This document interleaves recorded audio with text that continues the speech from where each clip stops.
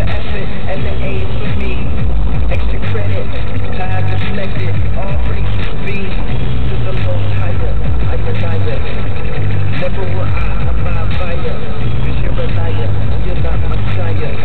Can't buy me, I just drive by ya, and I won't buy ya, I'll buy ya later, and set it on fire.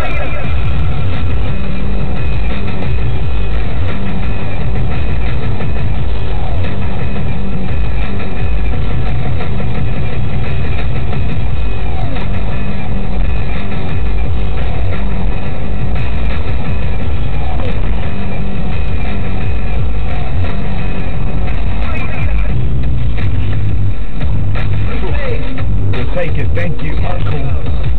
Brand new from UNKLE. The track is called The Runaways from the latest album, but that one was an extra special reversion. Lupe's Revenge, Lupe Fiasco, rapping on that one.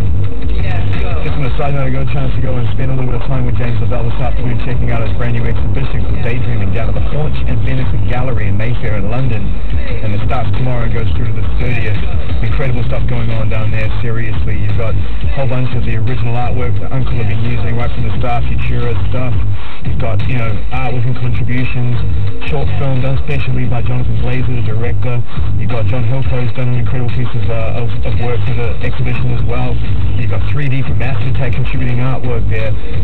Quite an amazing experience. It starts tomorrow, I think, around 6ish, at the Haunch and Venison Gallery in London. If you're a fan of James Lavelle Uncle and what they've achieved, not just musically, but artistically, and not to go off on one, but we all know if you're a fan of Mowax, the record label, so influential back in the day, gave us so much great music. James Lavelle has always put a huge amount of attention and detail in the artwork that accompanies the releases, and as you pointed out today, at a time when music is just so transitionary and disposable through downloads and everything else, it's far